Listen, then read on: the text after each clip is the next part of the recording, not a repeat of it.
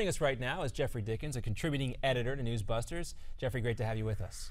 Thanks for having me on. All right, first, let's talk about something you're reporting here from June 8th all the way to June 15th. The network news stations have run a total of 133 border crisis stories on their evening and morning news shows, but they failed to include critical aspects of the story. What aspects are you talking about?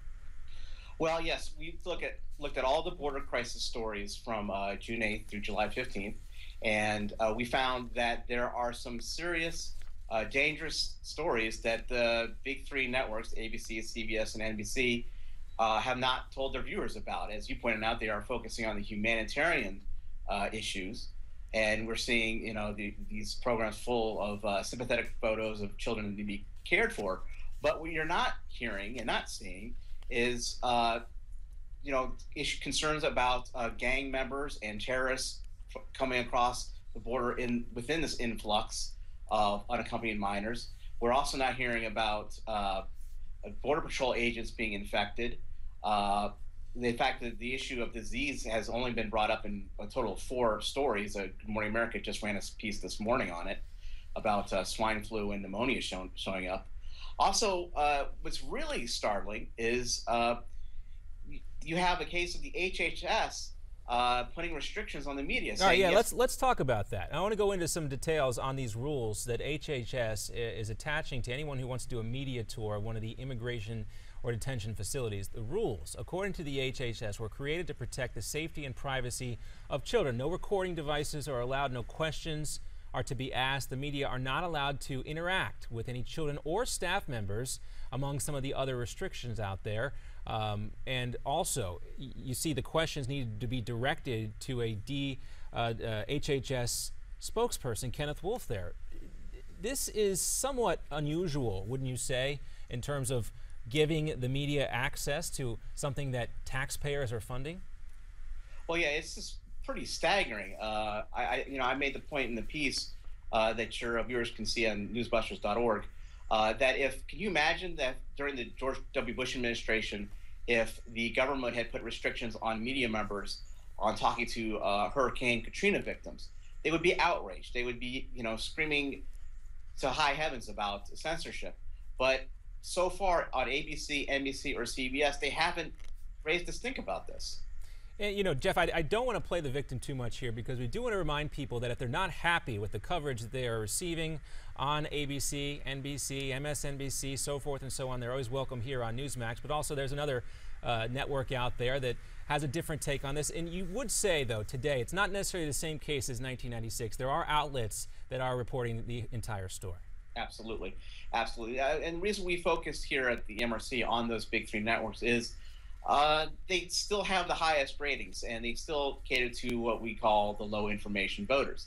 And the fact of the matter is that they do have influence on public policy. All those eyeballs watching those shows, this is the message that they're getting across, and so that's why we're focused on, again, we call them the big three. But you're right, in this new media landscape of not just cable news outlets, but also the internet, the information is getting out there. But again, we just want to point out that ABC, CBS, and NBC, especially during the Obama administration, have been basically carrying the administration's water on a lot of things and really refusing to report the stories that are damaging to the administration. And that's interesting, because I want to talk about that a little bit more. You bring up the Obama administration here and the fact that the media is carrying the water for him. But at the same time, we just heard Jill Abrams, the former executive editor of the New York Times, saying, in fact, this administration, despite claims of being the most transparent in history, in Abrams' mind, has been the most difficult to work with for the White House press corps, or even her communicating with members of the president's national security team. What was your take on Abrams' comments? Right. It is interesting. You do get a few honest reporters sort of speaking truth to power. But you hear these comments, these comments will show up in a print outlet or maybe in an interview, but you don't see it when it comes to sort of their flagship stations, at least in their main broadcast outlets, like an NBC Nightly News or a Good Morning America. So yeah, while there might be some sort of bickering behind the scenes, they don't let it get on the airwaves. Yeah, and it's also to bring this up in lieu of what you, or in light of what you said about the Bush administration, because during those 8 years of George W. Bush, he received so much criticism for not being open, not working with the media. And here we have a former executive editor of the New York Times saying that President Obama, in fact, much worse than President Bush. Right, indeed. It is startling. You would think that if this was the Bush administration and you had sort of a similar situation, it would be all over the place. But you're not seeing Abrams' quote everywhere. Oh, yeah, and we'll try to get it out there, because certainly something you hear when you listen to members of the White House press corps talk off the record about covering this particular. Off the record is key. Yes, it's ironically enough, the conversations that they have, very difficult to deal with this White House. But Jeff, thanks so much for being with us, and thanks for all you guys do there from Reston, Virginia with Newsbusters. Great, thanks for having me on. All right, our pleasure. And quickly, guys, if we can, I want to mention that we're following a story. We're going to have Miranda Khan join us in just a few moments, but we're keeping our eyes on a developing story right now to Russia. Apparently, a Malaysian Airlines plane has been shot down.